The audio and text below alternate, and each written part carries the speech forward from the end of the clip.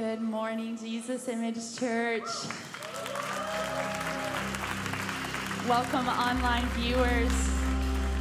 I woke up with such gratitude in my heart for Jesus today. Who here is thankful for the Lord? I am so thankful for Jesus. I want to read Psalm 95 to you. Let's posture our hearts in worship as we say this together. Oh, come, let us worship and bow down. Let us kneel before the Lord our Maker. For He is our God, and we are the people of His pasture and the sheep of His hand. Hallelujah. Lord, we love you, Jesus. We welcome you here. I thank you, Father, that it is your idea that we would meet and worship you, and you meet us here every time. You are faithful. We give you praise, and we say, have your way today in us, Jesus. Come and move and be with your people. We love you. In Jesus' name, amen.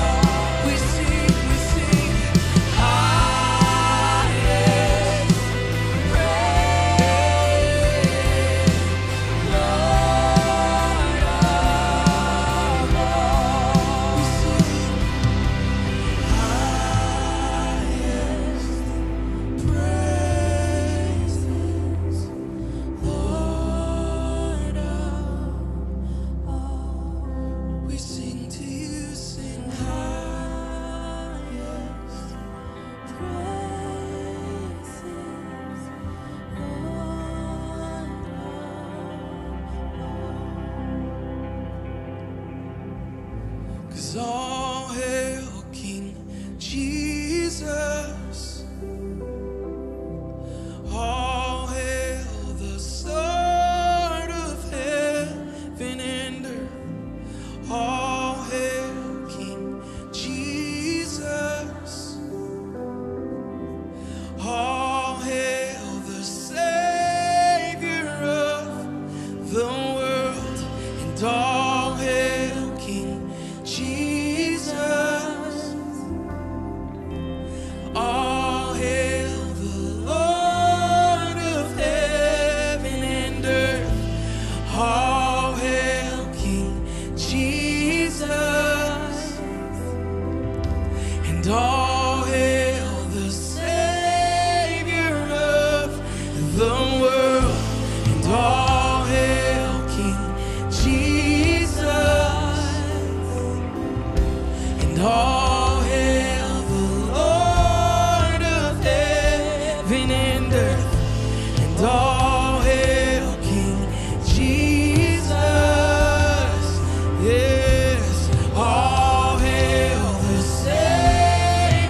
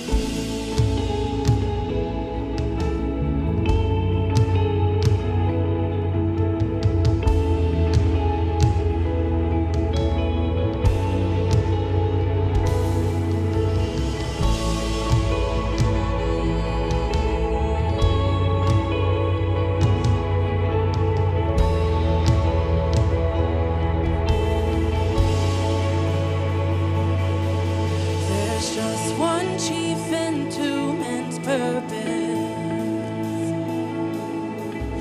And one main reason for existence. All men's vain and high ambitions will one day be brought low. Will one day be brought low.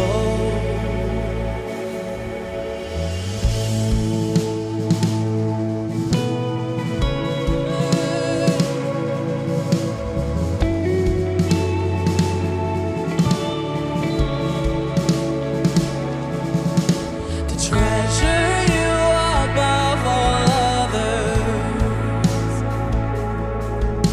to love you like we love no other. Your greatness soon will be uncovered,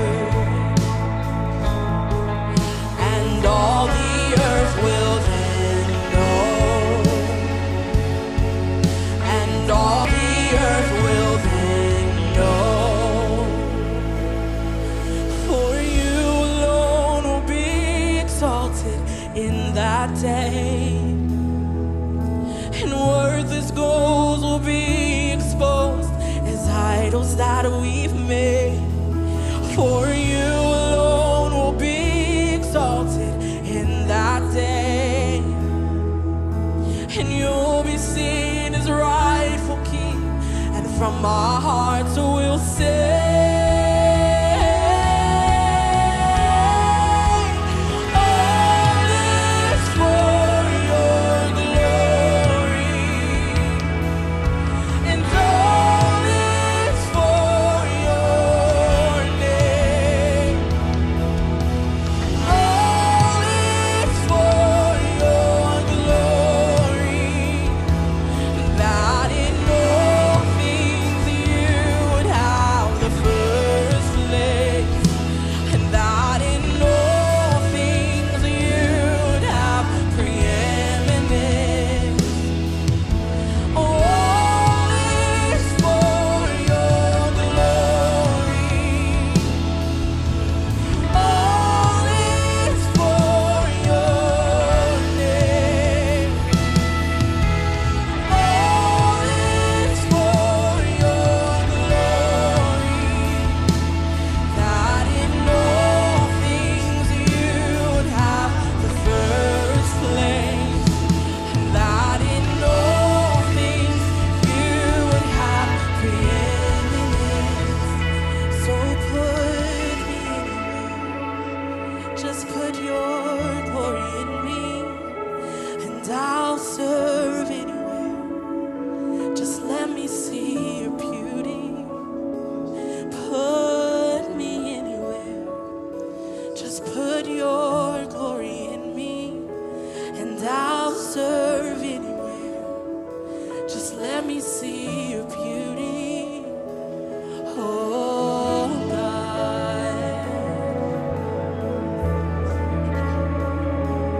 Oh God.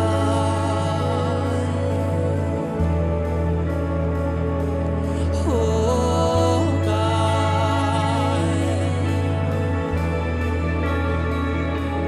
Oh God. Open up our eyes.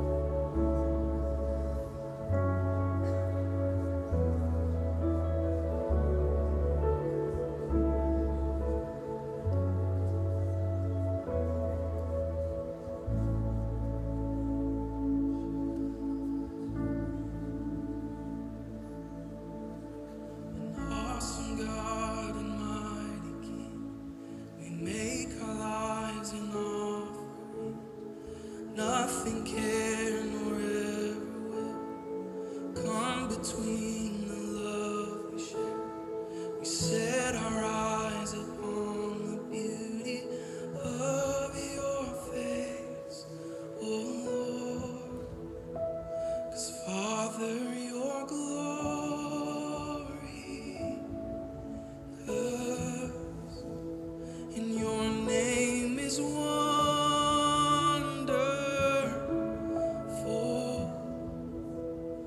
and I will stand in awe of you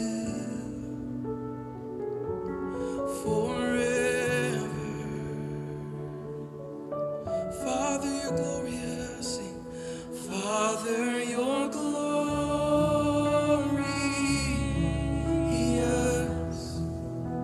and your name is wonderful,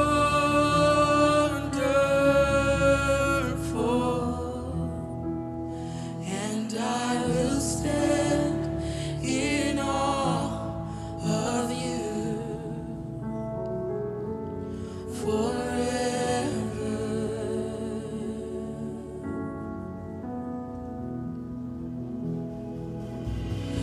Awesome God and mighty King, we make my life an offering.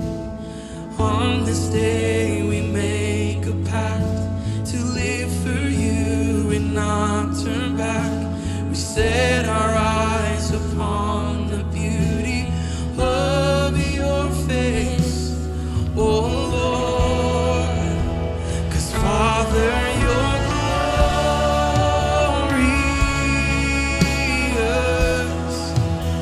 and your name is wonderful,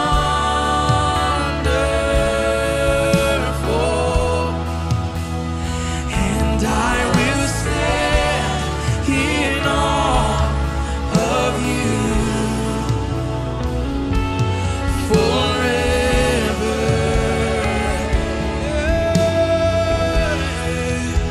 'Cause Father, you're glorious,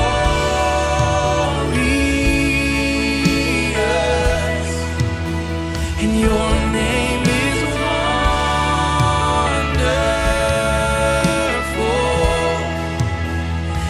and I will stand in awe of you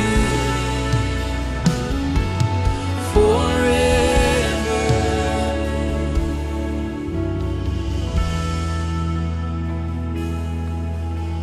And awesome God and mighty King, make my life an offering. Nothing can or ever will come between the love we share. We set our eyes upon the beauty of your face, oh Lord. Oh Father, you're glorious,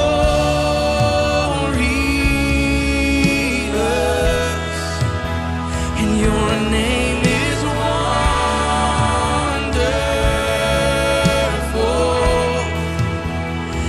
and I will stand in awe of you forever.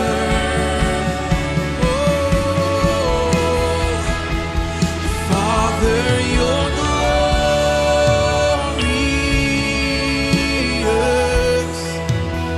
and your name is wonderful,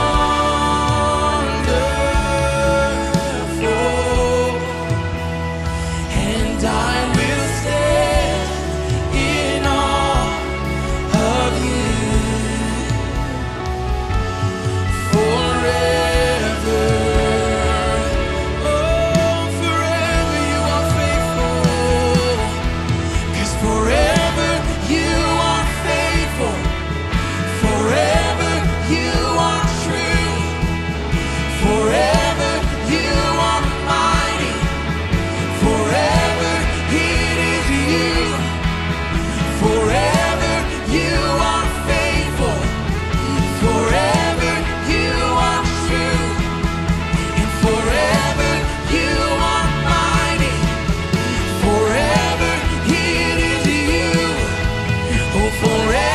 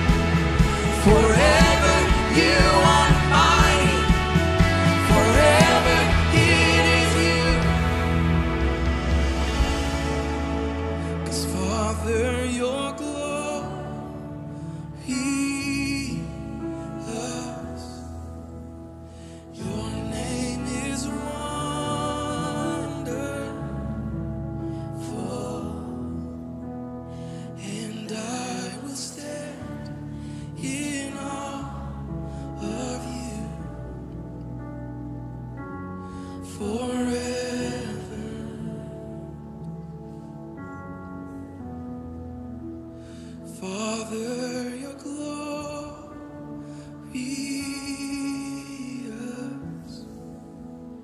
Your name is wonderful,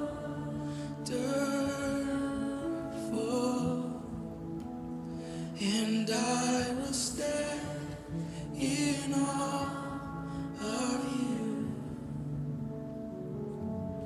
forever.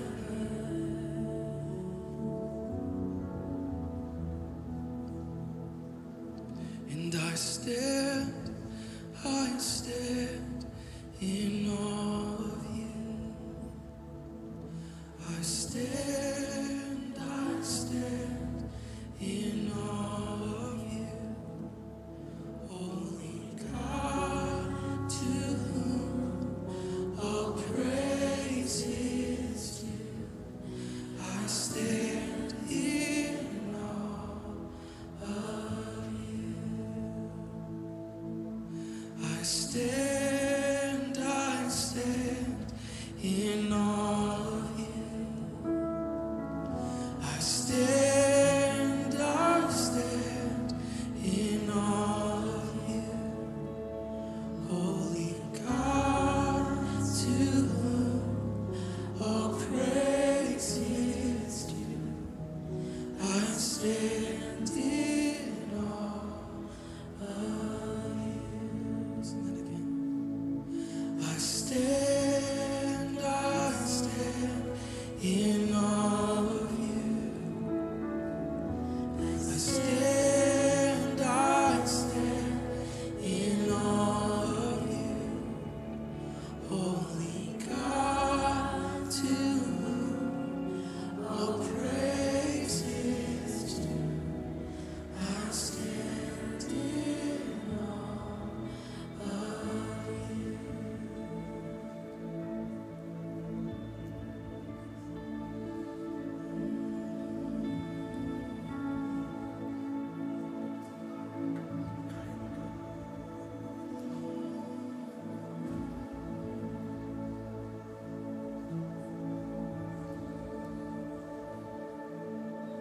Jesus, we love you. Forever you are faithful, forever you are true. Forever you reign, for your kingdom has no end. So we give you all of the praise and all of the glory, for you are the only one who is worthy. You are holy, Jesus. And what an honor it is to even be invited into your presence, Jesus. So we thank you for your presence. We thank you for being here, Jesus. You are worthy and you are holy. We love you, Jesus. Just tell him you love him. Jesus, we love you. Thank you, Jesus. In your precious name, amen. Can we just lift up a shout of praise to the Lord? Thank you.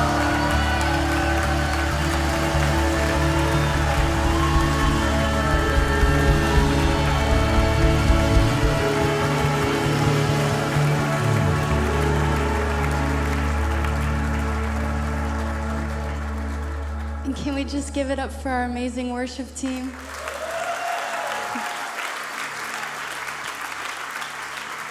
All right, you guys can be seated.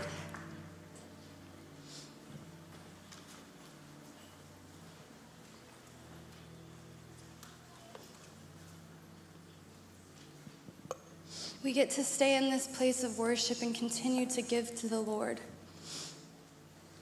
I'm going to read from Genesis 18, starting in verse 1. Then the Lord appeared to him by the terebinth trees of Mamre, as he was sitting in the tent door in the heat of the day. So he lifted his eyes and looked, and behold, 3 men were standing by him.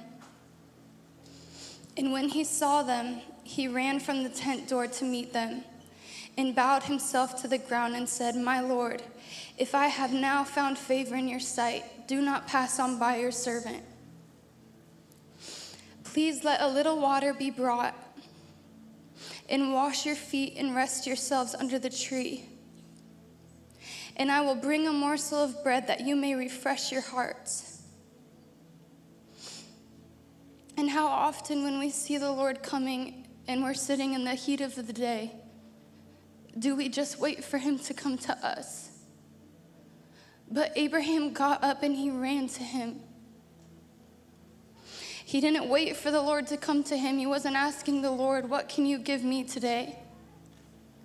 But he said, "Let me bring you water. Let me bring you food." Because he knew that he had the ability to move his heart and to refresh his heart. And so let us be like Abraham, that we would lift our eyes, that we would look and we would behold Jesus as he is coming, and we would run to him. Not because of what he can give us, but because what we can give him, because he is worthy and because he is good. That through worship, that in our time and everything that we do throughout our days, that we would live lives of worship, that we would sacrifice unto him because he is worthy of it. So Jesus, we lift our eyes and we look and we behold you today,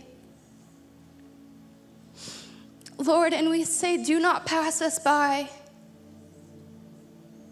That if we have found favor in your sight, that you would not pass us by, Lord, but that we would run to you today and we would give you what you are worthy of. And you are worthy of all that we have, Jesus. And would our offering today refresh your heart to be a pleasing aroma unto you, Jesus. Bless the tithe and bless the offering, Jesus. We love you, Lord. In your precious name, amen. So we have a few ways to give. You guys can text give to the number on the screen. And then for those of you watching online, there is a number on your screen as well. And if you guys need an envelope, raise your hand and an usher will get you one. You guys can rush the buckets and we will be back shortly.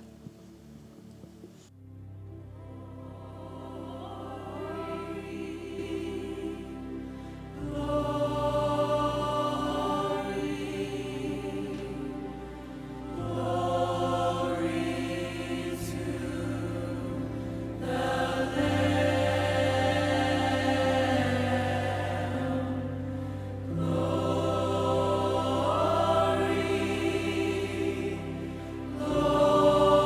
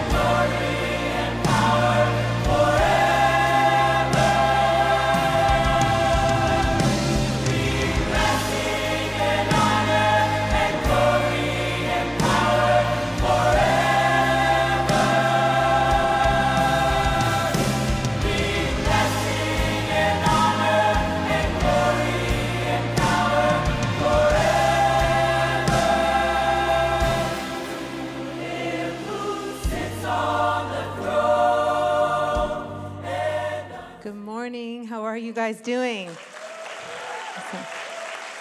So I'm going to have Dion come up here for a moment. Give it up for Dion. He's going to jump down. Will you jump down for us when you're done like you did that one time? Awesome.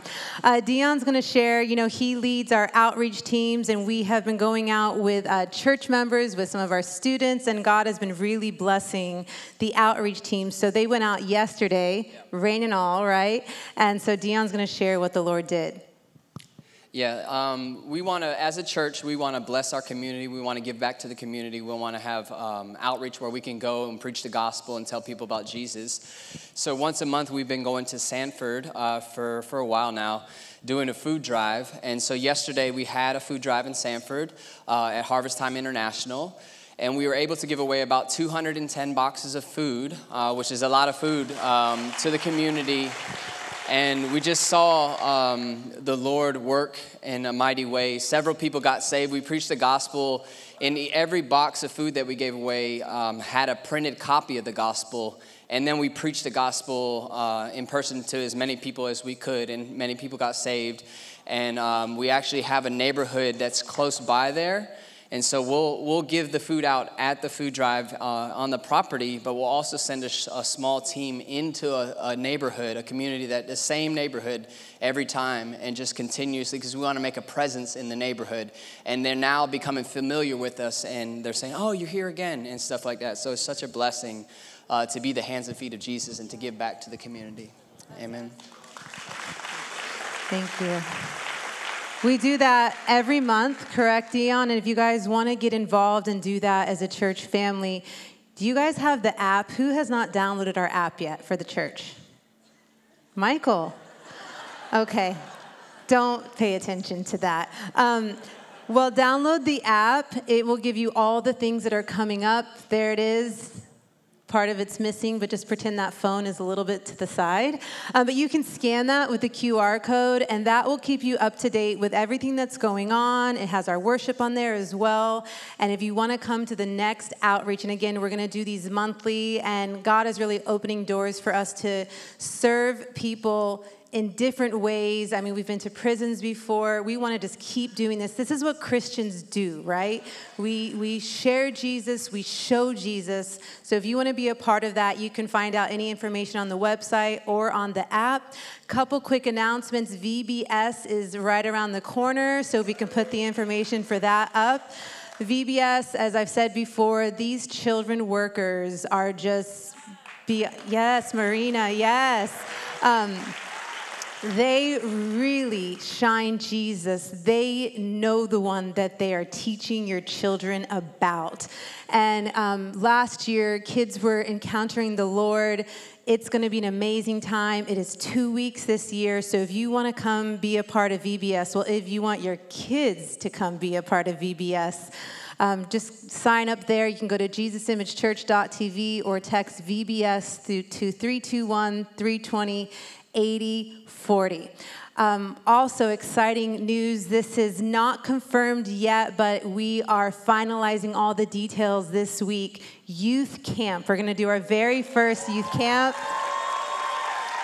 This just excites me so much. I went to youth camp every year as a kid, and this is not going to be your traditional youth camp. Yes, there will be games and fun, but we are believing that the Holy Spirit will fall on our youth and touch them to go out and proclaim Jesus to the world. So if your kids are hungry and burning for Jesus, or if you want them to encounter Jesus, we want to invite you to this again. All the details will be finalized this week.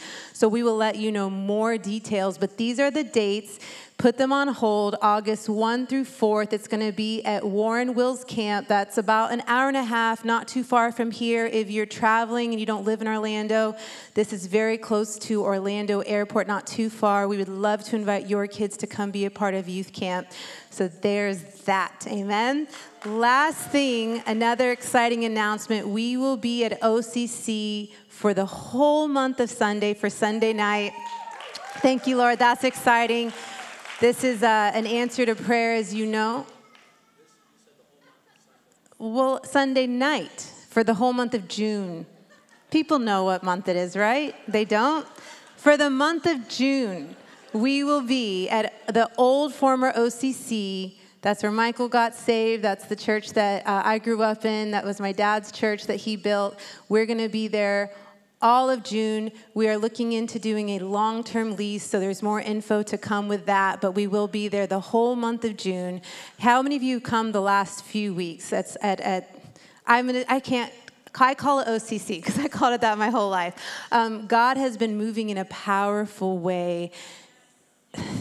The air is charged. I don't know how else to say it. So get there. It's phenomenal what the Holy Spirit is doing. I pray that we go deeper and deeper and deeper and deeper every single week. So just want to let you know that we will be there for the month of June for Sunday night. We will still be here at Lake Brantley for Sunday morning. Okay, now I'm going to welcome my husband, Michael.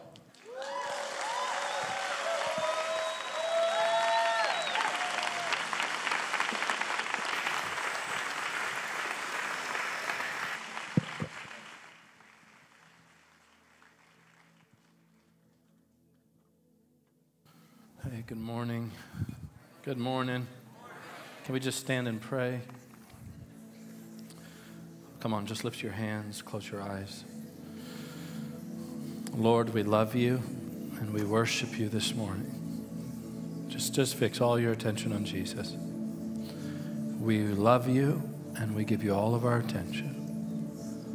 And now we look to you, precious Lord, to move, to flow, to just blow through this room. Holy Spirit, you are the wind of heaven.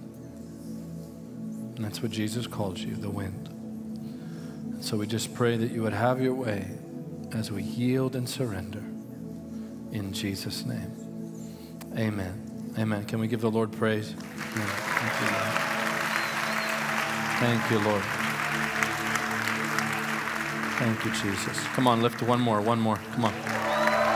Thank you, Lord. Thank you, Jesus. Praise you, Father. Praise you, Father. Praise you, Father. Amen. Amen. You can be seated. It's Pentecost Sunday. Aren't you glad you live in Pentecost? I'm going to teach this morning on the Holy Spirit. But before I do, I really hate announcements, but they're important. Some are important, some are not. But we're a family, and it's important we move together. As you know, we are having our first pastors' conference September 22nd and 23rd. So if you are in the ministry and you want to come, there it is. I love that, whatever you call that design there. I think it's so telling. And that's what we need again in America, right? Church is charged and filled with the presence of God. So if you're hungry, if you want to know how to watch the Lord build his own house in his own presence and see revival and the move of the Holy Spirit come to your church, we want to invite you. If you're watching from around the world, these are the dates. We would love for you to fly in. And Carla, she went somewhere. Her purse is there. Registration link is live, I imagine, right? Is that true, David? Okay. Also, House of Bethany. How many of you appreciate our worship community? Are you guys grateful for them? It is, our worship community is getting better and better and growing and growing and growing. And in 2017, Lou Engle released a prophetic word over us. The greatest musicians and vocalists in the world would come and descend on our city, and that they would learn to minister to Jesus. And even prior to that, I've always dreamt of having a company of people who were well-trained in how to minister to the Lord, absolutely, but also becoming more and more excellent at their gift and their craft. And I'm so thankful for our leaders. Alicia and Amy have been doing an amazing job in just helping this thing go. But this is very vital to the overall calling on our house and over our city. Bethany was dear to the Lord, Jesus, and that's why we named it Bethany, because that was the place where lavish, unapologetic worship was poured out upon Jesus. And it became the place where Jesus loved to spend his time. You know, Jesus is the King of Jerusalem. How many of you know that? He's the King of Jerusalem. You can put that graphic back up just for a moment. He's the King of Jerusalem. He'll return to Jerusalem. But Bethany was special to him when he walked the earth. Jesus could not rest and recline where he healed the sick and there in Jerusalem, where he taught and where he preached. Jerusalem became a place of great power, so did Galilee and other parts of the Holy Land. But Bethany was special because Bethany became the place of love. And what we want to do is make space, what we have been doing. I think we had 100 full-time House of Bethany students last year. That's amazing for our first year. And in that space, they're learning how to play their instruments, how to improve vocally, music theory, what's that? Songwriting, spoken word. This year we're adding media. How many of you are thankful for our media team and what they give to the world? It's incredible. I think we have the best media team on planet Earth. Johan and his team are the best. I just think they are. And I am biased, unapologetically biased, but I still think that. And we want to teach people how to do the same and give that away. But ultimately, it's unto Jesus. To have a 24/7 presence, you need 24/7 worship. It doesn't have to be a hop model. But the point is, let me say it another way. That was an incorrect statement. For consistent presence, you need consistent worship and adoration. And that's what this is. This is what that makes space for. A company of hungry people who want to pour their fragrance upon the Lord so that that fragrance fills the whole world. Amen? Okay. That's that. I think I did it. Did I do well? Okay. All right. Now I need to pray one more time. Jesus, thank you for your word. Speak to us and change us on the inside. Go deep in Jesus' name. Amen.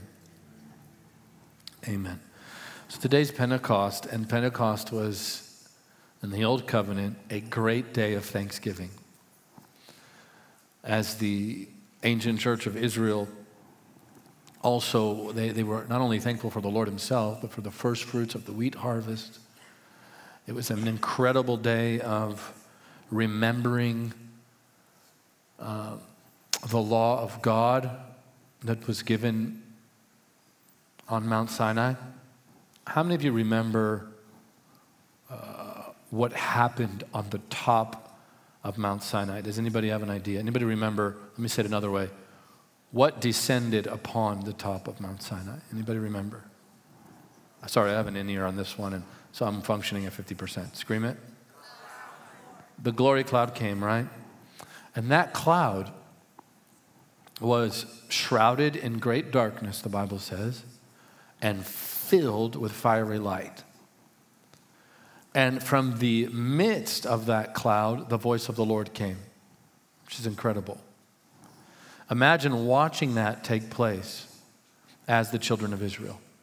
Watching heaven literally come to the earth.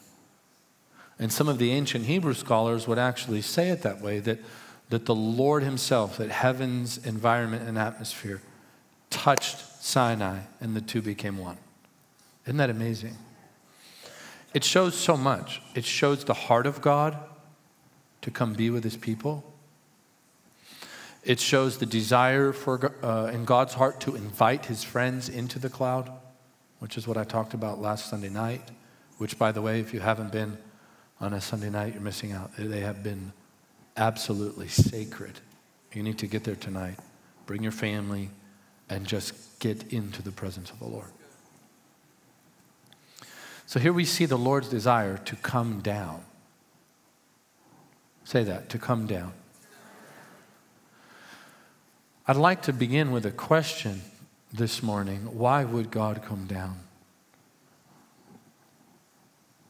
What is in the heart of God that would cause him to come down?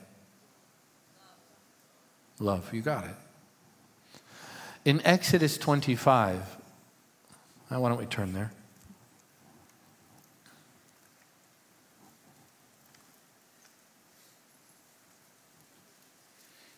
You don't mind reading your Bible in church, right?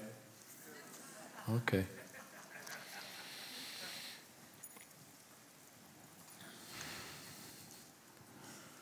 In Exodus 25, verse 1,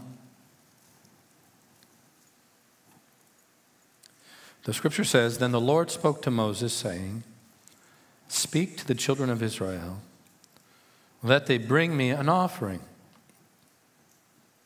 Offerings are not man's idea, by the way. "From everyone who gives it willingly with his heart, you shall take my offering." That should happen every service. We should willingly give to the Lord. Amen? "And this is the offering which you shall take from them. Gold," by the way, if you're taking notes, that speaks of Jesus, our God, the divine one. "Silver," that speaks of Jesus, the Redeemer, the one who comes to save. "Bronze," that speaks of the Lord Jesus who took and became our sin. "Blue," that speaks of the Lord Jesus who is the revelation of God who has come from the heavens. "Purple," that speaks of the Lord Jesus who is our King. Say amen. I'm getting stirred up a little bit with each one. "Scarlet thread," Jesus, the one who bleeds as our Savior. "Fine linen," the sinless one. "Goat's hair," our sin substitute. "Ram skins dyed red," the one who is our covering, our propitiation. "Badger skins," this speaks of the suffering of Jesus. Badger skins are very difficult to look at, but they do an incredible job at what they are supposed to accomplish. They actually covered the top of the tabernacle tent with badger skins. It kept the rain and the elements out, but it was very ugly. To the world, Jesus is not worth coming to. He's considered boring. His followers are considered fanatics.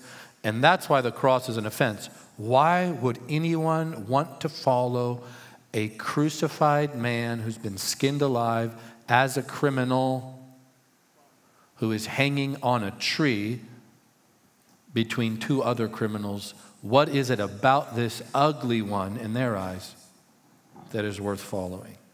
But how many of you know? He may have been ugly to the eye, to the fallen, but beautiful to those who love him. And how many of you know he does an amazing job at saving our soul? And acacia wood, this speaks of his incorruptibility. Acacia wood is an incorruptible wood. And of the cross, the crucified one. Oil for the light. He's the baptizer and the Holy Spirit. Somebody say amen before I jump down there. Spices for the anointing oil. Spices speak of his character. Now think of this. You couldn't just pour oil on the high priest back then. You had to put spices in the oil. And you couldn't just dump oil. You couldn't just dump spices because it would blow off. You needed the oil to contain and hold the spices so that it would be an irreversible fragrance on the high priest. Without the oil, you have no fragrance. Without the oil, you have no ointment. And so the two become one here, oil and fragrance. It is the Holy Spirit and the Holy Spirit alone who carries, offers, and smears us in the character of Jesus. And the spices all speak of a different aspect of Jesus. Throughout the scriptures, myrrh was brought to Jesus because he would die. What did they clothe him in or bathe him in after he died? One of those spices were myrrh and aloes. That's what the Bible says, right? What did the wise men come with? Myrrh. They were prophetically declaring, here's the Lamb of God. Calamus is a sweet-smelling fragrance or spice. That speaks of the sweetness of his presence and the sweetness of worship. Isn't he wonderful? Frankincense, for instance, speaks of his priestly ministry. Am I going too fast? We need to teach the Bible again. Sorry, I'll slow down. We need to teach the Bible again. If this is overload, it's just because you haven't been hearing the word.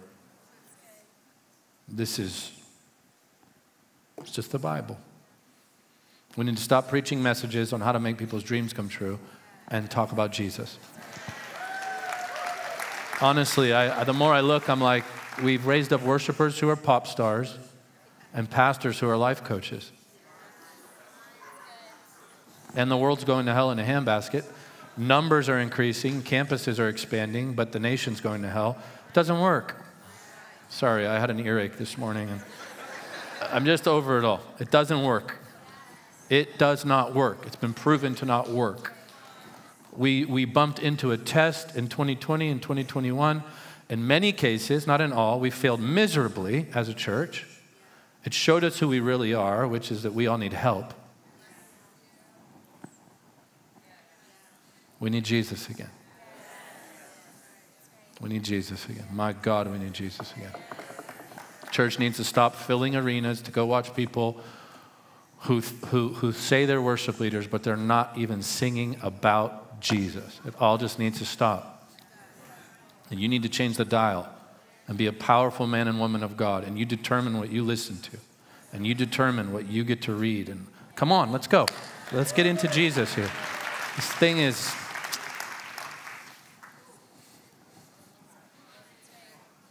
Man alive. No, I felt the presence of God. No, you didn't feel the presence of God because you left the same.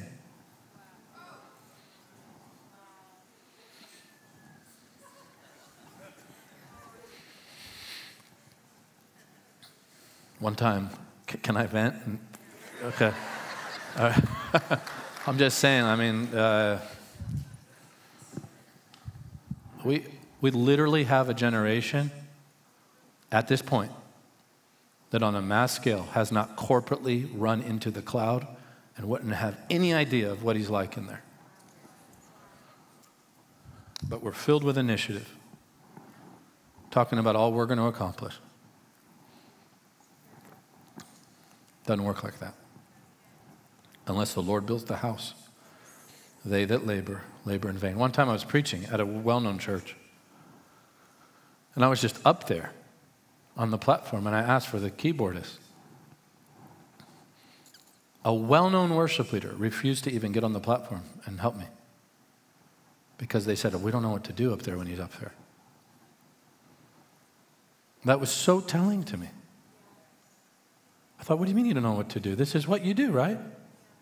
You minister to the Lord. You should know his movement, his heart, what he wants in the moment. That's what a worship leader does. That's what true Levites do. They're with him all the time. What do you mean you don't know? What if you don't know that, what do you know how to do?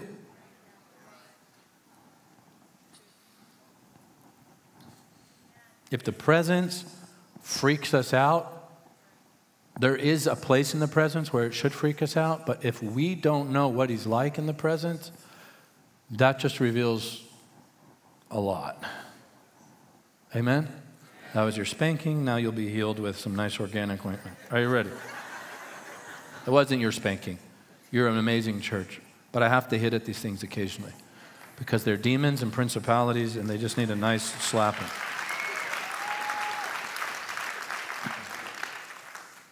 Sweet incense, verse 7, onyx stones. This is so powerful. It speaks of the covenant of God and his character and who he is. The ephod is set in the breastplate. In other words, God carries the stones, who also represented the tribes of Israel. God carried them on his heart. Each tribe also represented a different character of the Lord, a different characteristic, I should say. Amazing. Imagine you serve a high priest today. Hebrews says he still ministers in the heavenly tabernacle, who wears you on his heart. That should have made you much more excited. So the high priest back then would carry these stones on his chest. That's true priestly ministry, true Christian leadership, is to carry the people on your heart when you minister to the Lord. Amen? Verse 8, and this is what I want to get to. And let them make me, listen carefully, a sanctuary, that I may dwell among them. Let them make me a sanctuary, that I might dwell among them. That's why God comes down. Close your eyes for a moment. Say, Jesus wants to live with me. Keep your eyes closed. Say, Jesus wants to live on me. Say, Jesus lives in me. To every believer, the Holy Spirit lives within them. Everyone. Every believer who has come to the Lord Jesus, repented of their sin, turned to him in faith, put all their trust in him and him alone, in his death, burial, and resurrection, whether they're Baptist or so Pentecostal, the Pentecostals won't even claim them. The Holy Spirit lives in us all. It is really theologically incorrect to ask someone who you don't think speaks in tongues if they have the Holy Spirit. You're welcome. Everyone who doesn't speak in tongues goes, thank you. I love this church. My Lord. Okay. You cannot be a Christian without the Holy Spirit inside of you. John the Beloved wrote that it is the Holy Spirit who bears witness that we are children of God.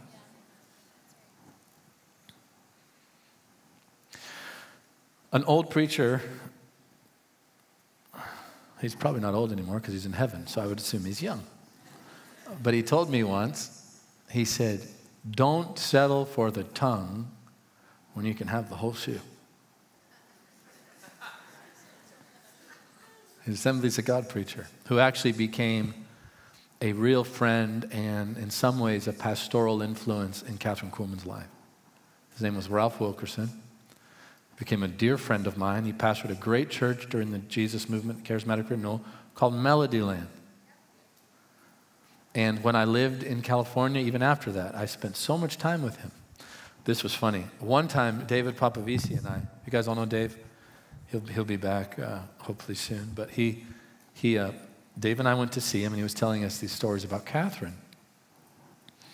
And Catherine asked him if he would allow his wife, whose name is Aileen, not Eileen, Aileen, to fly and go play organ for Catherine in one of her healing services in Pittsburgh.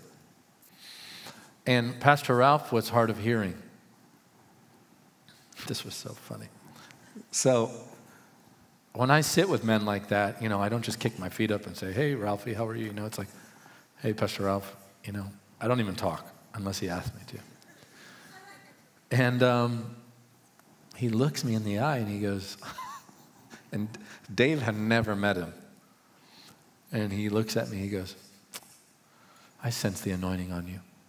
And I said, oh, that's encouraging. That's good. He said, I'm hard of hearing. Come open my ears. And we were drinking tea. And I'm like, now? Literally, we're drinking tea, had a little parakeet in a cage, the whole thing. Remember his house, babe? And it just wasn't like the moment. And then he goes, come on, come do your job. He goes, Catherine needed atmosphere and worship and all that. He goes, Benny likes worship too. He goes, you don't need that. Come on, you're the next generation. Open these ears. And I go, he goes, and then I hesitated. He goes, stick your finger in my ear and open it. He was like 80. And I didn't know him. So I was like, in your ear? No. In the ear? Just stretch my hand. We do that one? So he looked at Dave. He goes, you too. And Dave looked at me real quick. So we got up, and I stood behind him because I didn't want him staring at me the whole time. So I got behind him. He was facing that way. And we went for it. They didn't open. But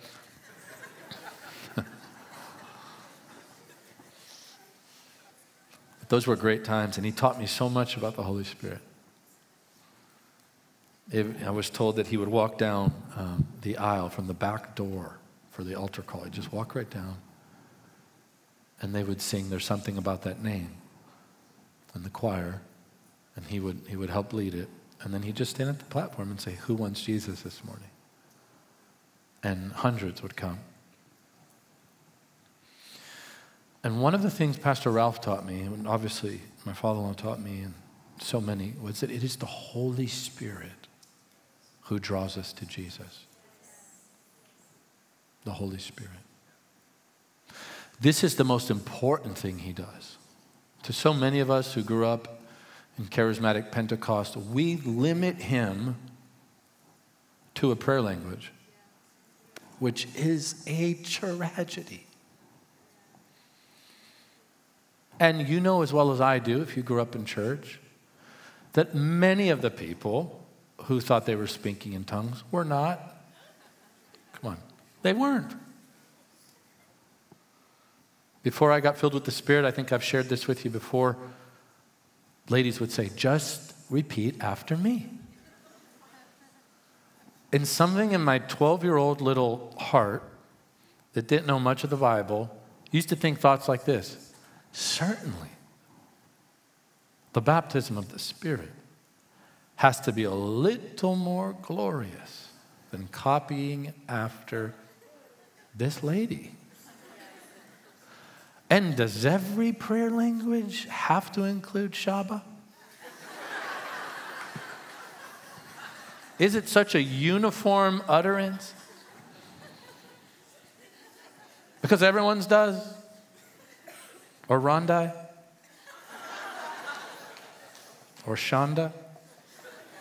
Now this might be in yours, and I'm not taking a knock at it. I'm just saying, could there be something more vast and beautiful that the Lord has for us?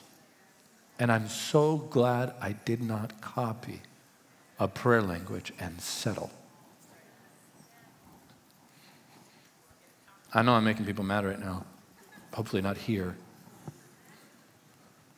But the great sign, according to Scripture, that somebody has been empowered by the Spirit is not their prayer language. The great sign is power to be a witness. The great sign is power. That's what Jesus said. And if Jesus said it, it's right. I said, if Jesus said it, it's right. If you're confused theologically, copy Jesus. You shall receive power after that the Holy Ghost has come upon you. You. This isn't to birth doubt in you or make light of what the Lord has given you. It's not that. I'm really messing with you a little bit with a plan in mind to get you to not settle. To get you to not settle. I'm so glad I didn't settle. I tell our students, I'm so glad I didn't choose Crisco and got the real oil by his mercy. And being a witness is much more vast than witnessing. Witnessing is part of that. But being a witness means to exude him, to drip him, to breathe him. It means he's in the shadow when you walk by. There's something beautiful that takes place when the Holy Spirit becomes friends with someone. Because all of us, anybody in their right mind who is loving the Lord, loves his presence. We all do. I mean, of course he comes in certain ways. I've had this happen 2 or 3 times in my life where I felt like I would die. We've all had that, hopefully, if maybe you haven't. But if you have, it's healthy. We need to understand the fear of the Lord. This is vital. But even in those moments, it's so difficult to explain, but it's still wonderful. Isn't it? Even the moments where you feel like if you're going to breathe the wrong way, you might die. Yet something deep within us is saying, and it makes no sense in our earthly mind, please don't let this end. Right? Yeah. So it's natural as a child of God to love the presence of your Father. Because he's a good Father. I said he's a good Father. And just like when a good father walks through the front door, his children run to him. It's natural to love his presence, and you should love his presence, which, by the way, is the actual him. You should love his presence more than you love anyone or anything. It is fully legal to be addicted to the presence of the Lord. Fully addicted. It is totally normal to want to sense his presence while you're driving. Just don't close your eyes. It's normal. It's not extreme. It's not fanaticism to crave the presence of the Spirit. It's not fanaticism once he gives you a drink to ask for 3 more. I said it's not fanaticism. It's the normal Christian life to drown in the river of God.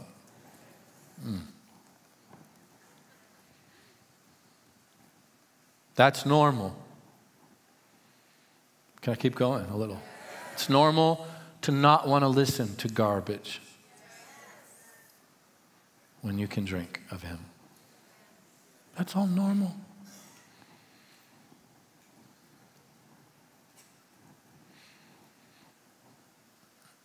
It's the normal Christian life to have joy when people think you should not.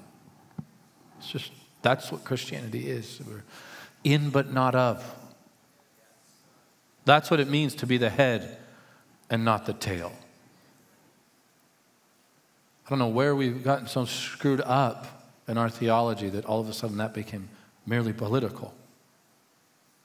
Missing out on the beauty of it. To be the head and not the tail means that we are led of the Lord. That at any moment we can drink, whether nuclear bombs are going off 2 miles away, Jesus is King. That's the point. It's so we live in another place, and that place is a person called the Holy Spirit.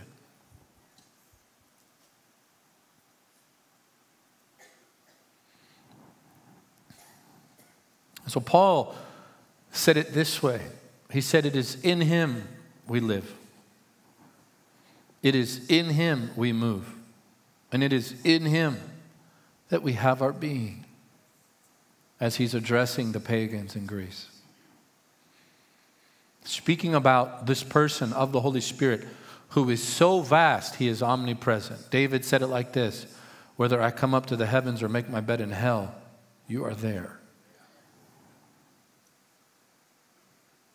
And so to be baptized into the Holy Spirit, which is what Pentecost is all about. God coming down, you ready? To swallow us up.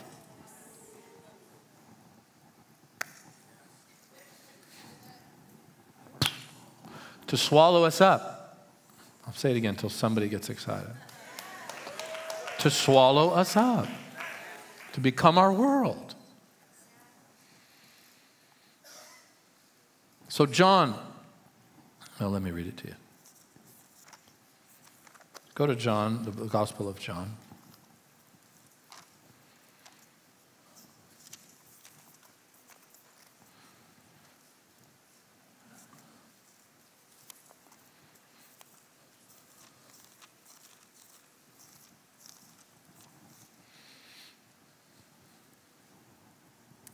John 1:29.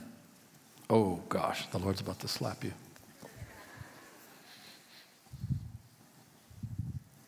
We're going to start handing out mouth guards at the front door in your little visitor bag.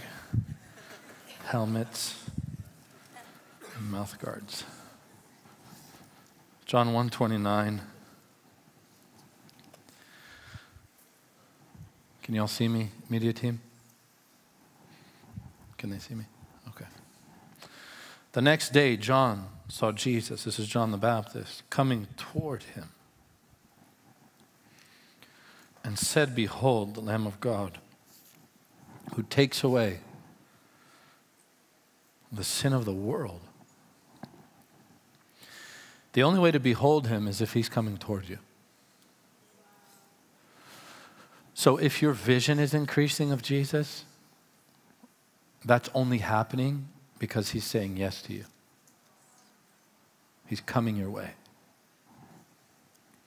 Behold doesn't mean temporarily look upon. Behold means look and let that look turn into a stare and then never stop staring. Behold means to hold with your eyes. You lock in and then you hold that gaze for as long as possible.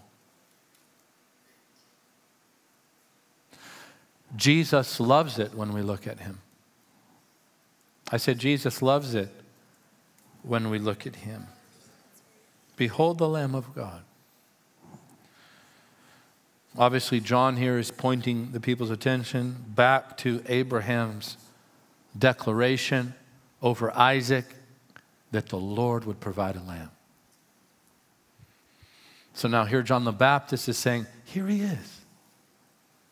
It's taken generations and generations to get to this moment, but here's the one that Abraham prophesied. He's also touching on Isaiah's prophecy, that he would be led like a lamb to the slaughter. I also want to point your attention to this, that John, obviously, because it's the scriptures and they're perfect, John introduces Jesus in the proper order. This is so important. He introduces him as Savior of the world. And because that introduction is proper, we should experience him in the same order. As Lamb of God first. Then, look down at your Bible. Verse 30. This is he of whom I said, after me comes a man who is preferred before me, for he was before me. Here John is saying he's God and man, all in one. He's before me, but he's man. I did not know him, but that he should be revealed to Israel. Therefore I came baptizing with water. So he's saying all of my baptisms have led up to this moment. My baptismal ministry is unto the Lamb. What he's basically saying is, I am the best man of this wedding ceremony. This is what he meant when he told his disciples, he must increase and I must decrease. And in a Hebraic wedding, in a Hebrew wedding, and in our weddings today, the best man stands next to the groom, right? And who brings the bride in? the father. Would any father in his right mind give his bride away to an unworthy husband? No. Well, we do it all the time. That didn't happen in my house. And the people said, it has to be a worthy husband. Say a worthy husband. So the father walks his gift down the aisle and offers this gift, who is a bride arrayed in white, a people washed in the blood, and offers the bride to a worthy husband. And for that husband to be deemed a worthy husband, that husband had to, hopefully, in a healthy home, has to carry certain qualities. Like if you sleep in all day long and don't work, you would never marry my daughter, right? If you don't love Jesus, you'd never marry my daughter, right? If you don't like golf, you would never, ever marry my daughter, okay?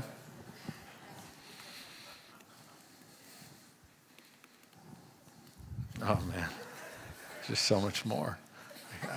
So many other things that would cause me to say that. Well, anyways, let me keep going. You have a worthy husband, and the best man stands next to the groom. The moment the father introduces the bride to the worthy husband, the best man takes a step away, right, and joins the rest of his groomsmen.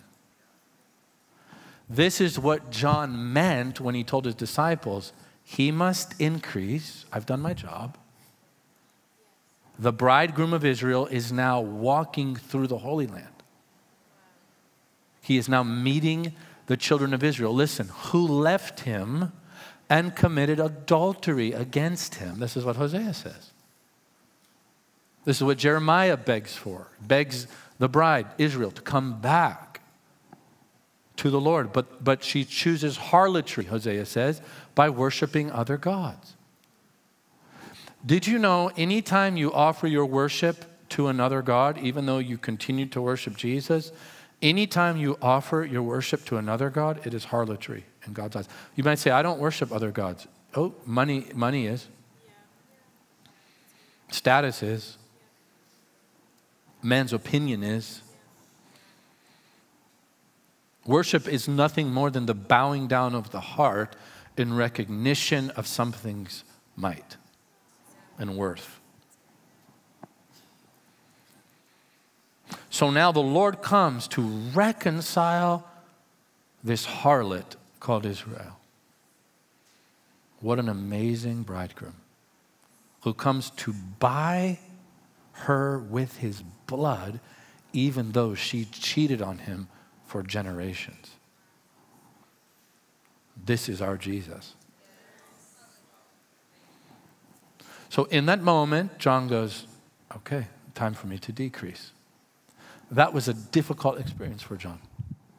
We know that he even sent an envoy to Jesus, asking if Jesus was the one to come. As human as John was, he was still chosen by the Lord. Now, verse 32. And John bore witness, saying, I saw the Spirit descending from heaven like a dove, and he remained upon him.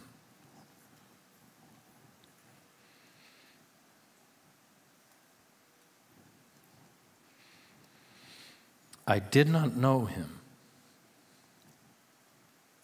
but he who sent me to baptize with water said to me, upon whom you see the Spirit descending and remaining on him, this is he who baptizes with the Holy Spirit. And I have seen and testified that this is the Son of God.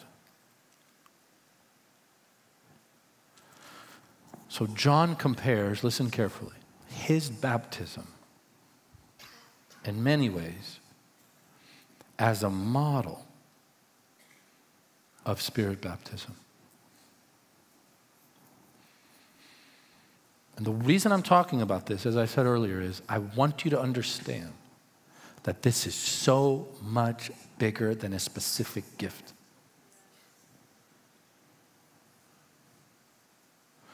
But this is a life-changing encounter where the whole atmosphere of your life shifts and you begin to live in a different place. This is how John compares it. He says, I baptize you with water, but there's one coming after me who will baptize you in the Holy Spirit and fire. So let's look at that for a second. John says, you see the way I do this? Come up here, Ryan, real quick.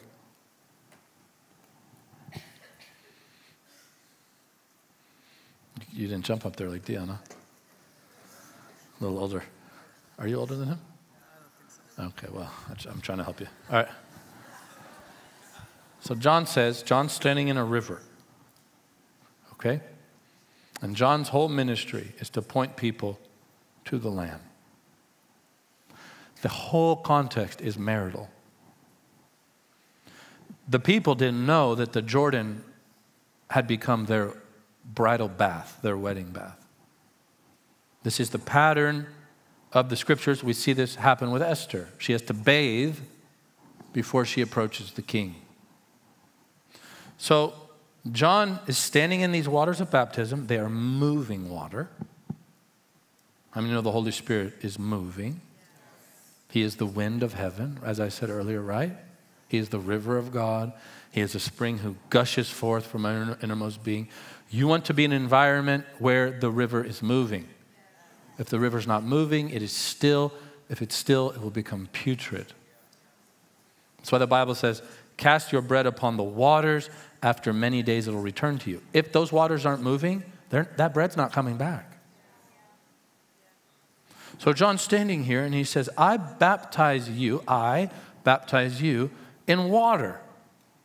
And he would do that by plunging them into the river. Now, because they are in a natural body, they have to come up for air. Fair enough? Okay. You can go sit down. I just want them to get the visual. John is saying, the one who's coming after me is going to do the same thing to you, but not in a river of water. He's going to plunge you into a river who is a person and never let you come up for air.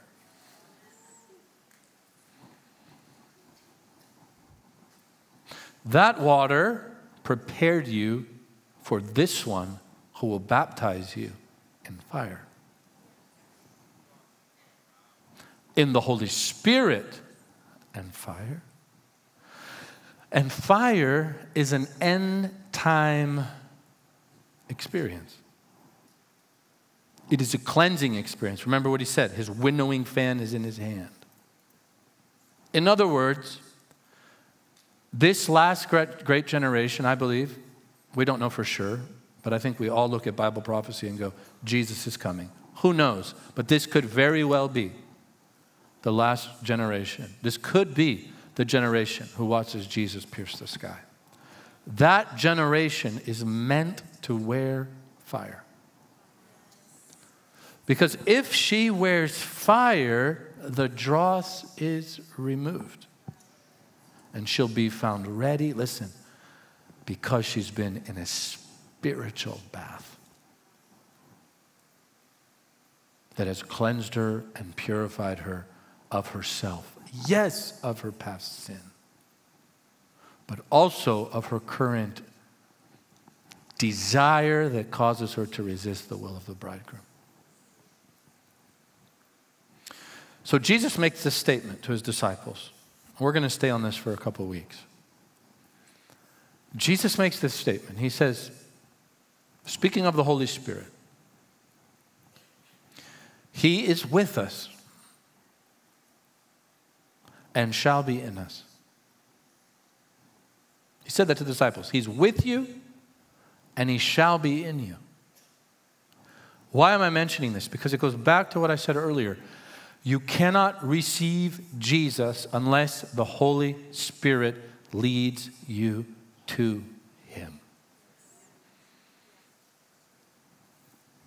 if I had to draw out a theology cartoon for children, I would draw a picture of a dove leading that little child to Christ crucified. And then once that little child comes to Christ crucified, this bleeding lamb, and sees the glory and beauty of the one who came to die, and discovers that since he died, they willingly now die for him and with him. That dove that led the little child to Christ crucified now comes to live inside the little child. Is he still with the little child? Absolutely. But now he's also with and in. And he's in us, according to 1 John, listen carefully, he's in us in every born-again believer. He lives in us, and that interior indwelling is so that no matter what we face, we can drink from a river.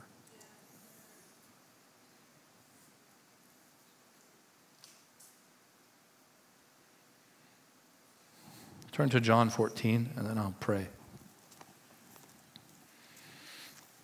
Are you enjoying this? Are you thankful for the Holy Spirit?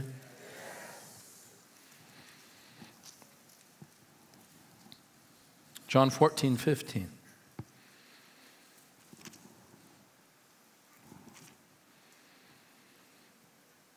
If you love me, keep my commandments.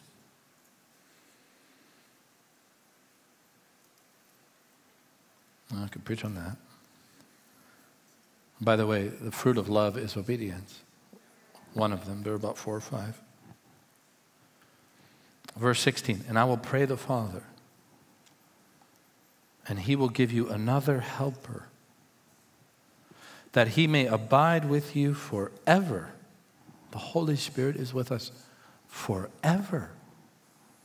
There is nothing to be afraid of. Not gas prices, not the economy, not this, not that, not politicians, nothing. There's nothing to be afraid of. The Holy Spirit is with us forever.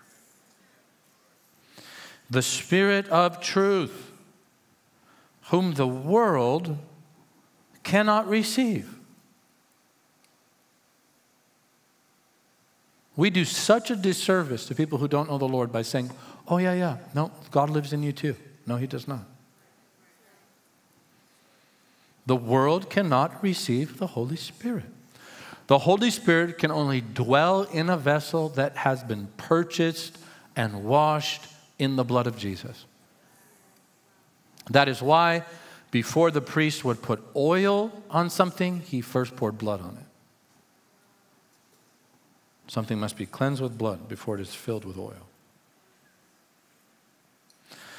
The world cannot receive because it neither sees him.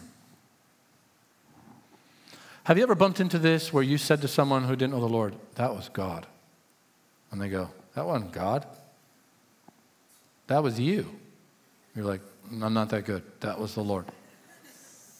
You might say, that was the Lord. They say, that's not the Lord. That's just a coincidence.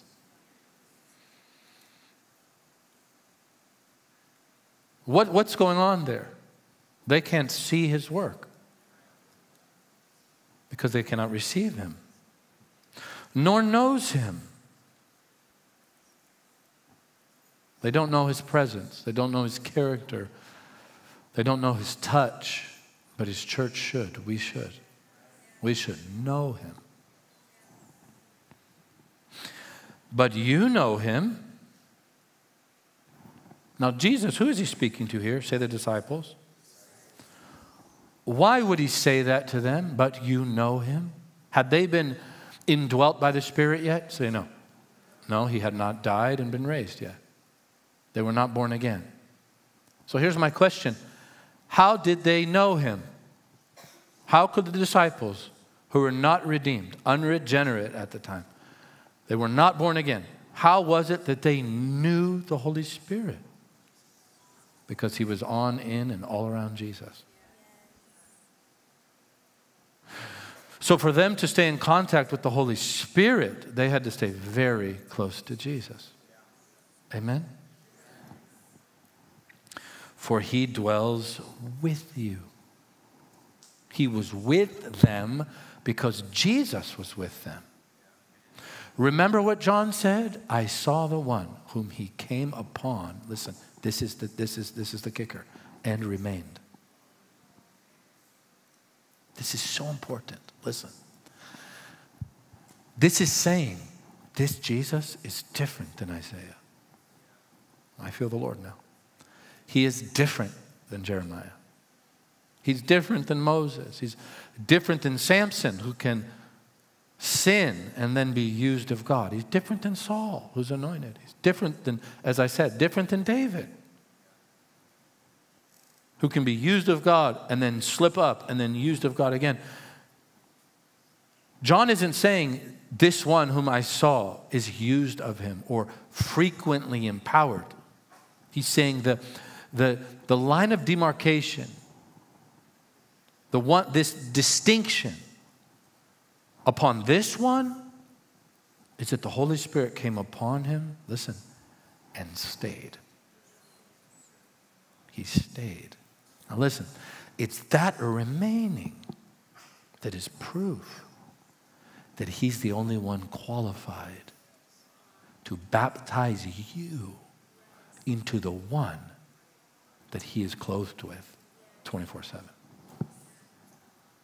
It's that remaining piece. Now listen, why would the Spirit remain? Listen carefully. Because of Jesus' perfection? Absolutely. Because of his deity? Absolutely. Did Jesus trust the Holy Spirit? Say, yeah, he did, because he was led of the Spirit. He followed him everywhere. The Spirit led Jesus into the wilderness. That's why one of the reasons we call him the type and pattern, the pattern son, I should say. If Jesus followed the Spirit, we should. But there's something else. Yes, Jesus trusted the Holy Spirit. But the Holy Spirit trusted Jesus. The Holy Spirit trusted Jesus. Do you remember when Noah let the bird out the first time from the ark? Why did the bird return? Because it found no place to rest. Then the bird returns with what? An olive branch, and then rests. This was a prophetic declaration that the only one who was found worthy to rest and remain upon was the Lord Jesus, the Ark of the Covenant himself. The true Noah's Ark who shields us from the waters of judgment.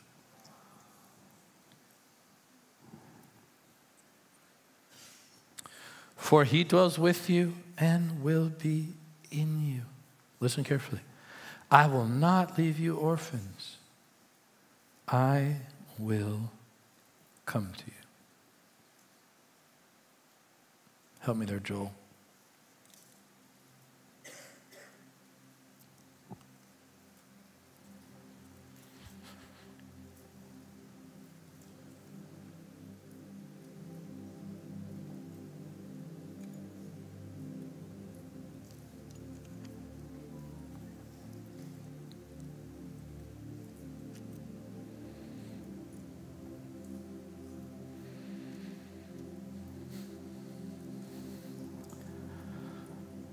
John 16:5.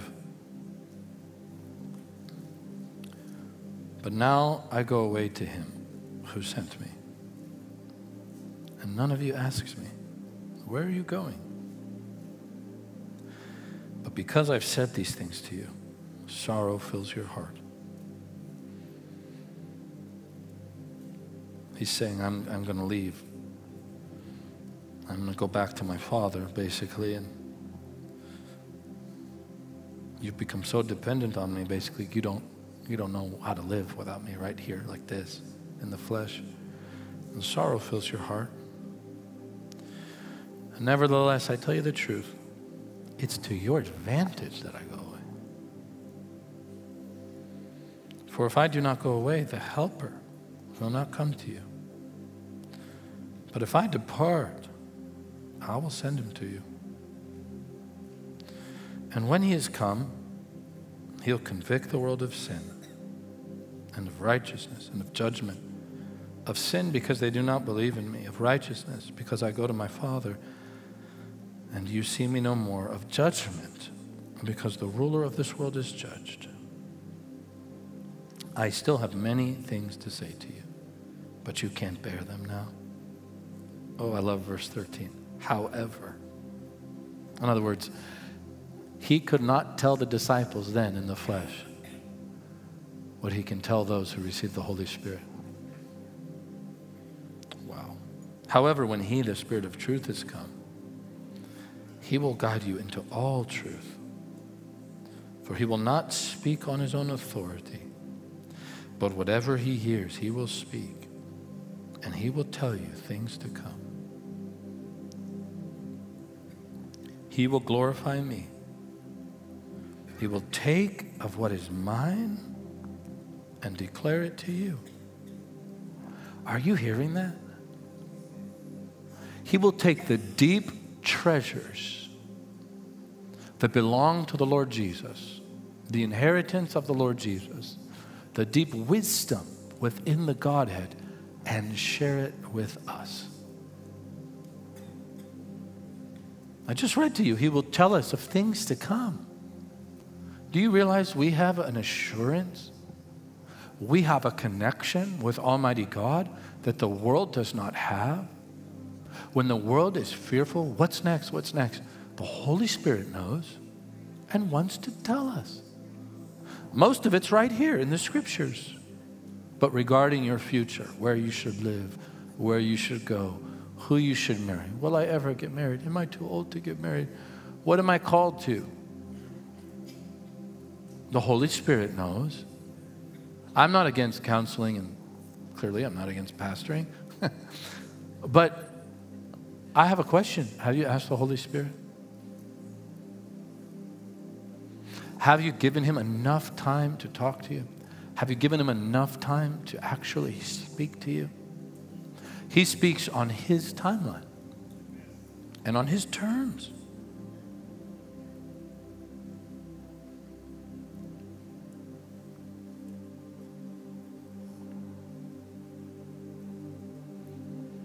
Would you just close your eyes for a moment? The Christian life is a life of true relationship. Listen to me. Don't look anywhere else. Don't just close your eyes and listen right now. The Christian life is a life of true relationship with the Lord.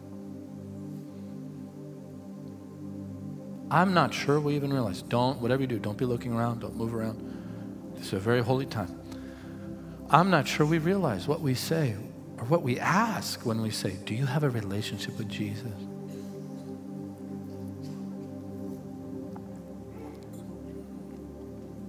But the true Christian life is nothing less than a full-blown relationship. And in any relationship, listen. People talk, they listen, requests are made. In this case, love is exchanged. The Christian life's not even meant to be boring, not in the least. Let the world see him as the one who wears badger skins. To us, he's the one who's glorious and colorful and beautiful and majestic.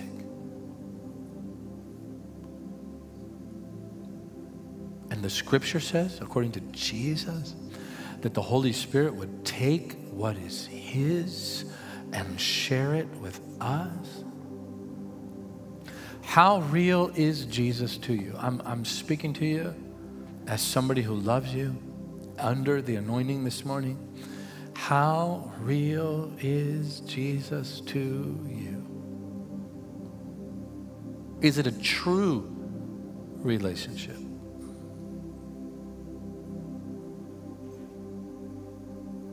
Imagine that when you come to the Lord Jesus,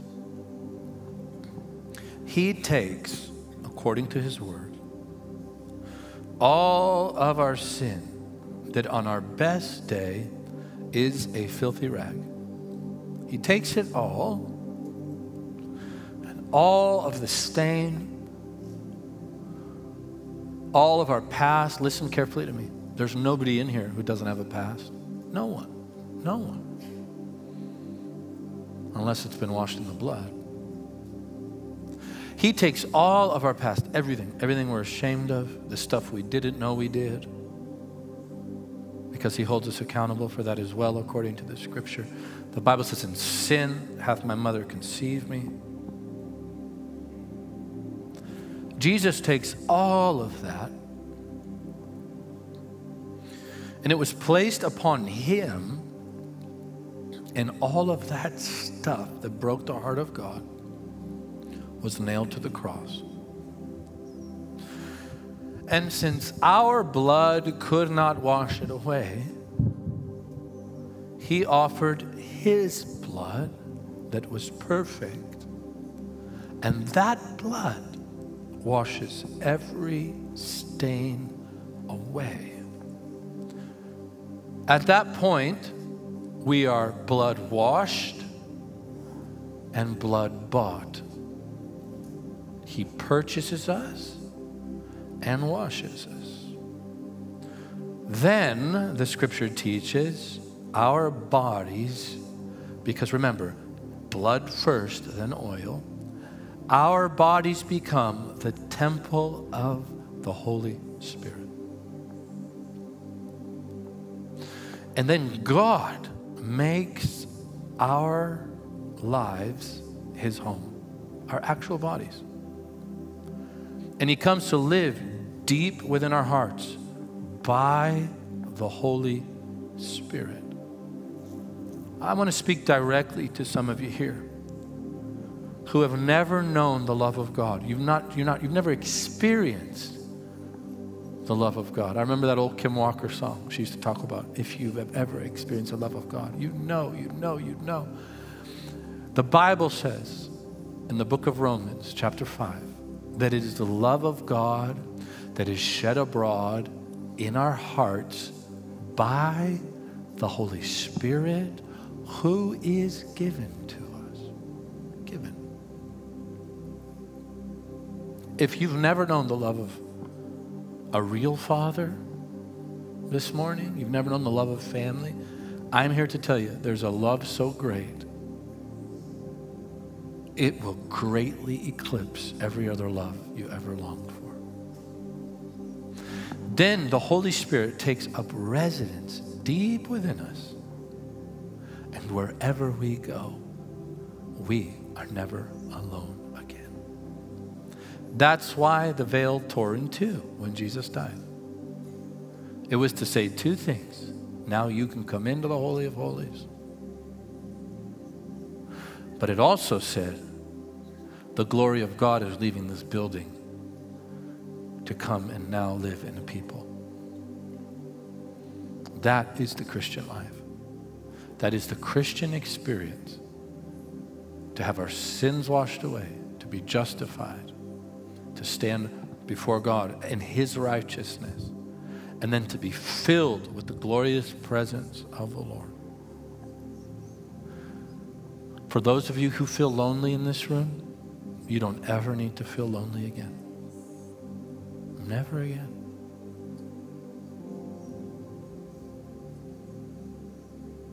And I feel that many of you here,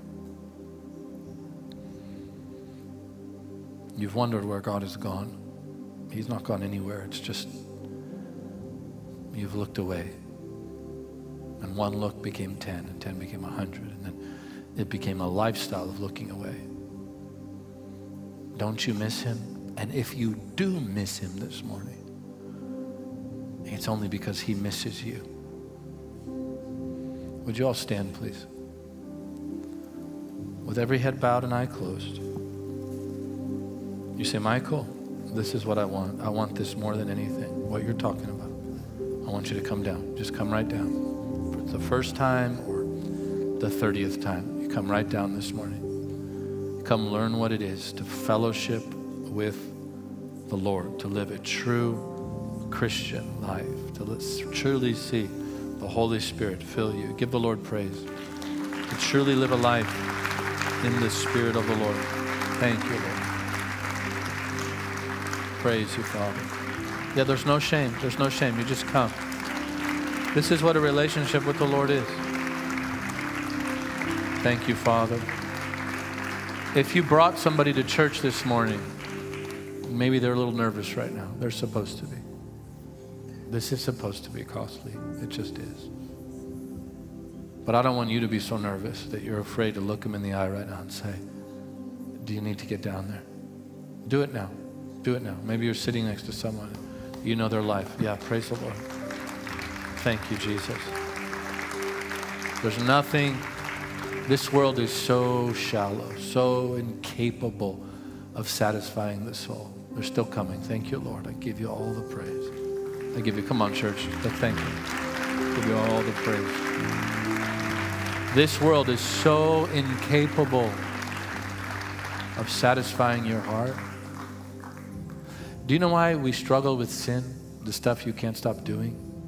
You're just looking for false satisfaction. That's all. You're choosing things that can't satisfy. Come, yeah, come. Praise you, Lord. Praise the Lord. Give you all the glory. All the glory. So wonderful. So wonderful. Children, if you can hear my voice this morning, I don't think there are many kids in the room today. But if you can hear me and understand me, and you want Jesus, I want you to tell your mom and dad right now, or whoever brought you. You say, Mom and Dad, I want to give my life to Jesus this morning. Hallelujah. This is the work of the Holy Spirit. Team, would you come out? I want every single person with a hand on their shoulder, every one of them. So as many of us that are needed, we should have enough on these front rows. Joe, come out. Come on out. Isn't the Lord wonderful? Thank you, Jesus. Praise you, Father. Now I'm going to begin praying. And by the way, you will never be free from sin by merely attempting to resist it. The more you fight it, the more gasoline you throw on it. Attention is fuel in the spiritual life. So what's the answer?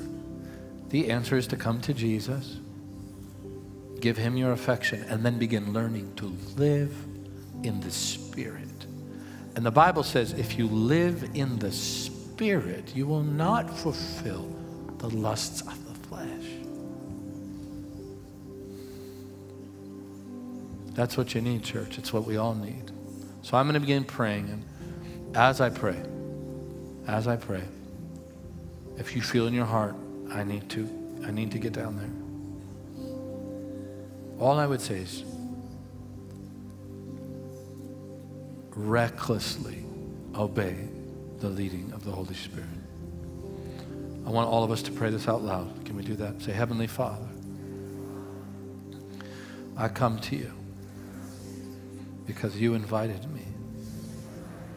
Jesus said, come unto me, all you who are weary and heavy laden, and I will give you rest. And Lord, my soul needs rest. My sins are many. Forgive me. I have sinned against you. Cleanse my soul. Cleanse me from all unrighteousness. Jesus, thank you for dying on the cross. Thank you for shedding your blood. Thank you for bleeding and dying when I should have bled and died.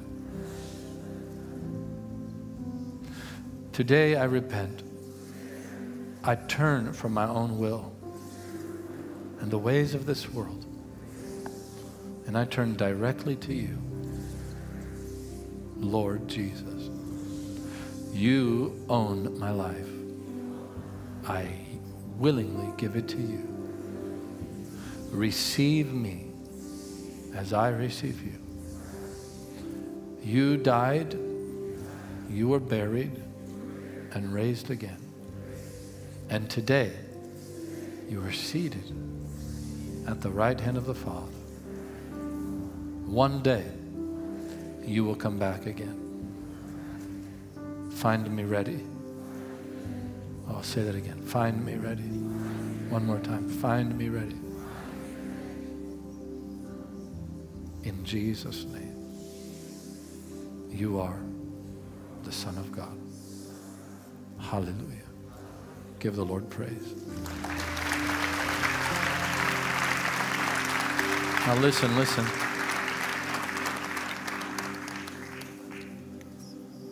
The Bible says, on that day we celebrate today.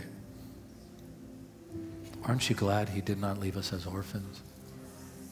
He said, I'll come to you. The context was the Spirit. I just read it to you. He said, I will not leave you as orphans. I will come. He's coming again in the clouds. But how many of you are grateful that the cloud came as well? On that day, they were all praying in one accord. I want to read this to you. Oh, I feel the power of God coming on me. I'm going to read this to those who've come forward and those of you in your seats. And as I read it, I want you to believe God. And you don't have to work for this. In fact, you would just get in the way. Don't you dare work for it. Only Jesus already worked for it. I just want you to receive. Just lift your hands to heaven. And as I start reading this, I believe this, that the fresh outpouring of the Holy Spirit will come upon you. All you have to do is receive as a child now. When the day of Pentecost had fully come, they were all with one accord in one place. And suddenly, there came a sound from heaven, as of a rushing mighty wind, and it filled the whole house where they were sitting. And then there appeared to them divided tongues as of fire, and one sat upon each of them. And they were all filled with the Holy Spirit, and began to speak with other tongues as the Spirit gave them utterance. Father, in the mighty name of Jesus, we are in one accord this morning. And all of our hearts say, we say with our mouths, we want you, Holy Spirit. Oh, we want you, Holy Spirit. We are not ashamed of you. We're not ashamed of what you do and how you do it. We don't need to figure you out. We only know that without you, we die. And we willingly admit our weakness. But you make the weak strong. Come, Holy Spirit. Jesus, stretch forth your hand. You taught us to ask the Father.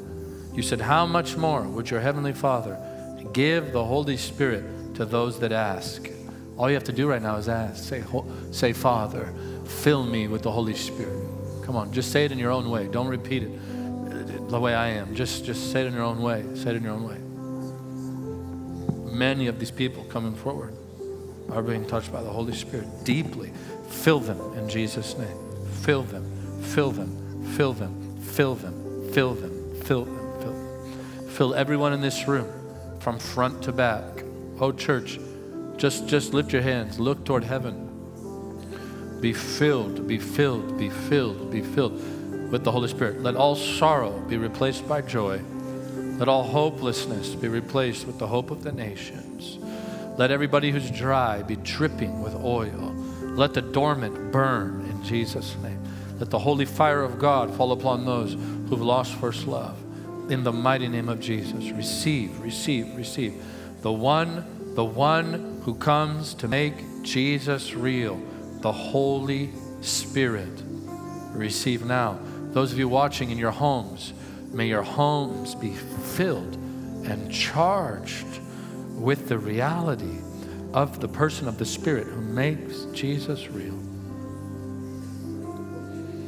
Oh, Jesus, I give you praise. I give you praise. I give you praise. I give you all the praise. I give you all the praise. I give you all the praise. I give you all the praise. May you leave with the life of God in you. The joy unspeakable and full of glory.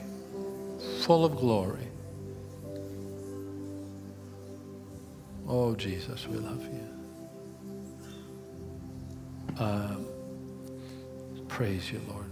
Sarah, come here. Would you quick just come up here? I want Sarah to sing this over you guys, and then you're free to leave, but the Holy Spirit is just moving. He's just moving. Close your eyes right now and just begin to gaze upon him. Just begin to gaze upon him. You'll feel his presence. And when you do, when you feel his presence, this is what you do. This is how you get more. You just begin to worship. That's what Jesus said. He said, when you drink, that spring in you will begin to flow. Oh, how I love Jesus. Where are you, Sarah? Where is she? Oh, she's grabbing a mic. Oh, how I love Jesus. Sing that, church. How I love Jesus. Oh, how This is what he comes to do. love Jesus. To set us on fire for Jesus. Oh, how I love Jesus. Because Sarah. he first loved me. Keep singing that. Come up here. Sing that again, church. Just lift your voices. Come on. And oh, how I love Jesus. You start singing this, I'm telling you. The Lord will continue to fill you. Oh, how I love Jesus. Oh, how I love Jesus. Because he first loved Let's sing that again. Come on, just lift your voices a little, I'm telling you. The Lord will respond. Sing it again. And oh, how I love Jesus. Oh, how I love Jesus. Oh, how I love Jesus. Because he first loved One more time, one more time, one more time, one more time. And oh, how I love Jesus. Oh, how I love Jesus. Oh, how I love Jesus. Because he first loved me. Lift your hands. Let me just pray a blessing over you. Father, clothe your people in your glory. Keep them.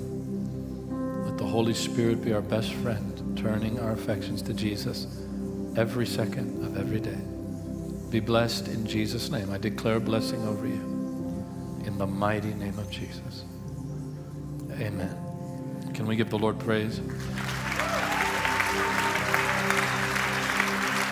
For those of you who came forward, we would love to connect with you. There's a table out front. Is that right, David? We have one out front. Please stop by that table. Do we have any of those brochures? They have them? Did they get them? Let's give those. We want you to get one of these brochures.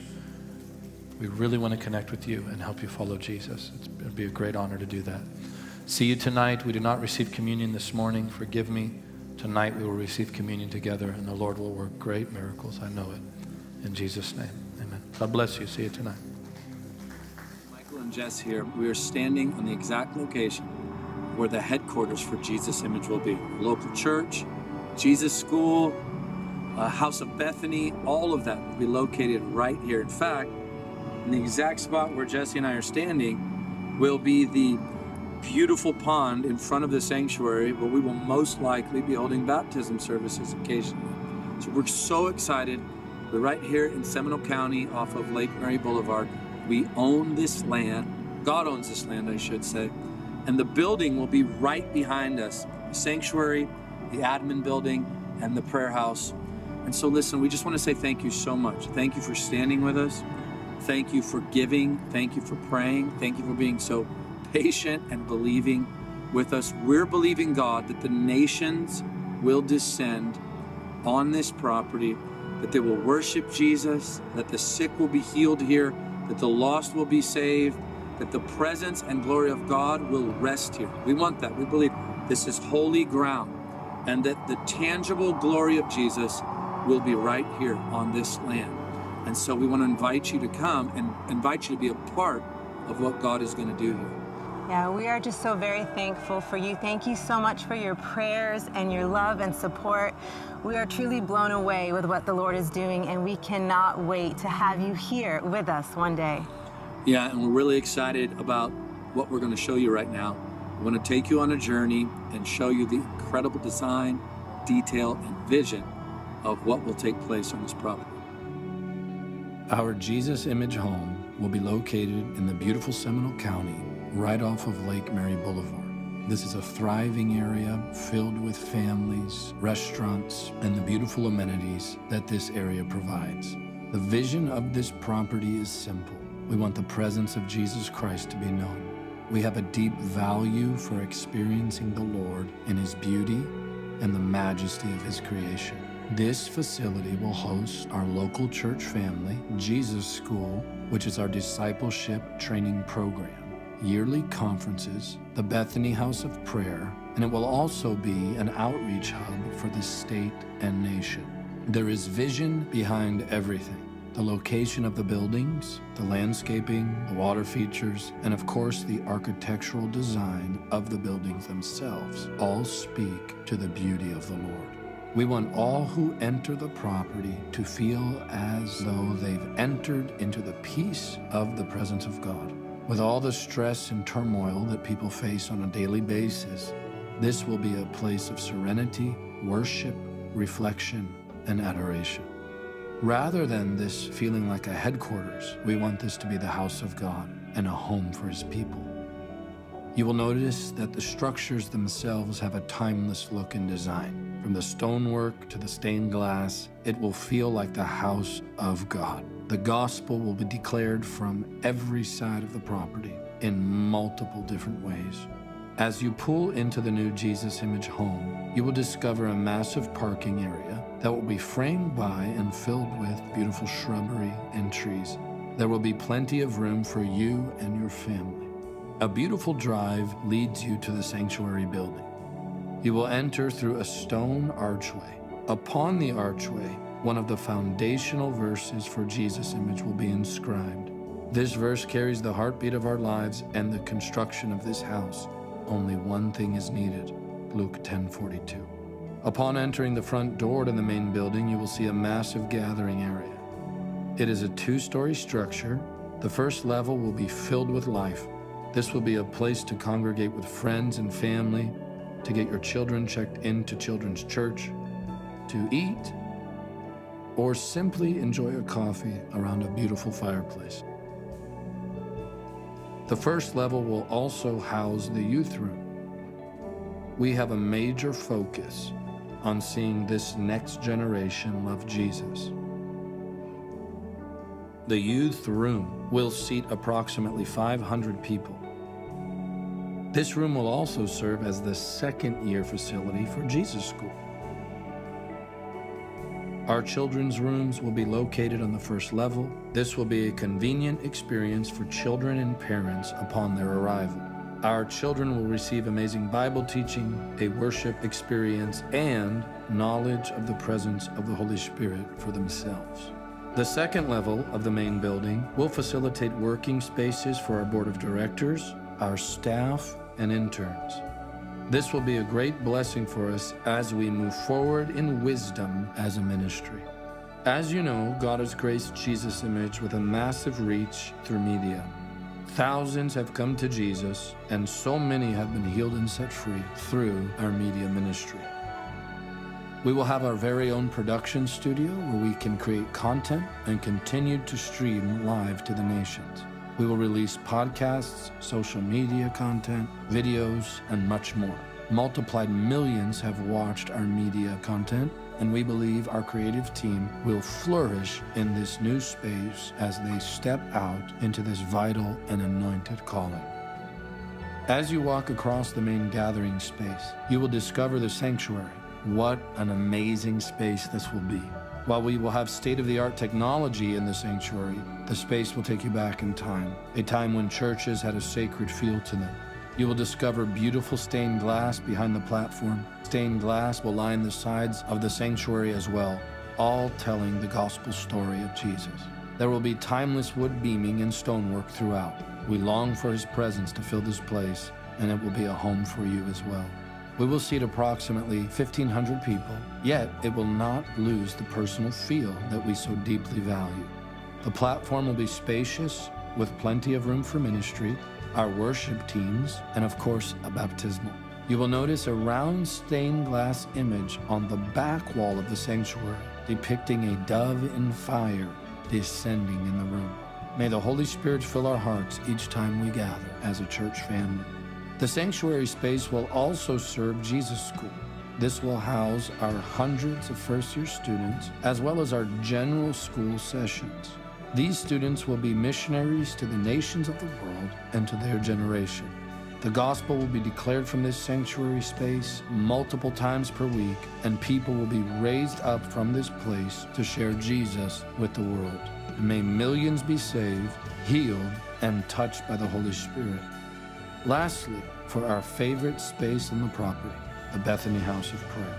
This will be the prayer house for Jesus' image. It will be a place for adoration, silent prayer, reflecting upon the scriptures, and worship. You will notice that the house will be built upon a pond. The setting will be quaint and breathtaking. Stone and wood mark the space with warmth and a traditional look that we believe will transcend generations. We believe this will be the hub of the entire property, a place where intimacy with God and pure prayer ascend before him. It is named a Bethany House because Bethany was the place where Jesus was loved deeply. Therefore, he rested there. Mary found the better part, and it is our prayer that all who enter will find Jesus there and fall in love with him. May Jesus be pleased with all that takes place here. May he be adored and worshiped on this property. May his word be taught with clarity, boldness, and love. May his gospel flood the nations, and may the generations to come find him here. Will you stand with us? Will you pray and give toward this vision? Will you give sacrificially for the sake of Jesus and his gospel? Will you be a part of something that will outlive you for the sake of eternity? Thank you. We love you. Jesus is beautiful.